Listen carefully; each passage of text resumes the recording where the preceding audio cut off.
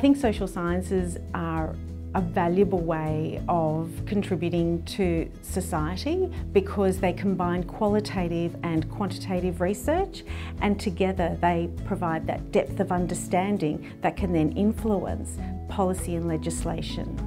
The course content is very relevant to my career. I want to become a criminologist, and the courses that I'm doing, like corrections, and later on I'll be studying forensic psychology, this will all help me in my career to understand why the person committed crime, how, and what the situation was. So it's really helpful. I think it was a huge thing to actually get my degree, to be able to actually move somewhere where I want to be.